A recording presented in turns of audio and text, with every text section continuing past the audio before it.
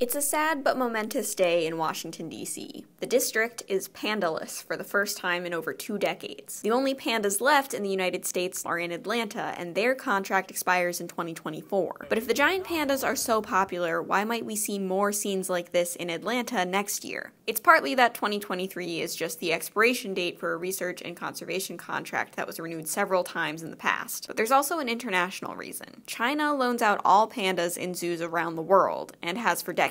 Pandas serve as a kind of soft diplomacy between China and other countries, including the US. We got our first pandas as a gift over 50 years ago to commemorate President Nixon's trip to China in 1972. But diplomatic tensions are running high between Beijing and a few Western governments. China appears to be pulling pandas out of multiple zoos worldwide. One fellow at Georgetown University called it punitive panda diplomacy. We'll have to wait and see if international relations and our panda fortunes turn around in the near future.